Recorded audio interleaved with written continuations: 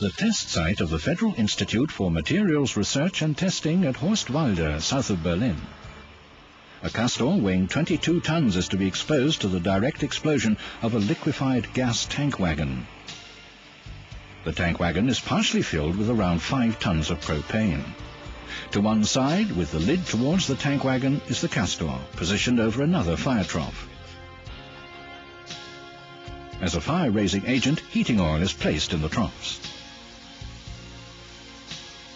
The test is initiated by remote ignition. After around 2 minutes, the pressure in the tank wagon starts to rise.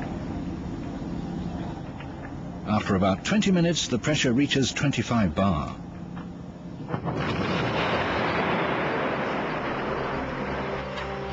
The liquid gas evaporates instantly and inflames in a fireball with a diameter of 100 meters.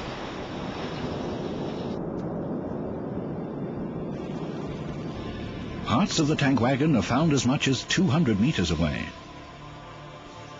The castor cask has somersaulted, and after 7 meters and blackened by soot, has dug itself into the soil. But it has remained leak-tight.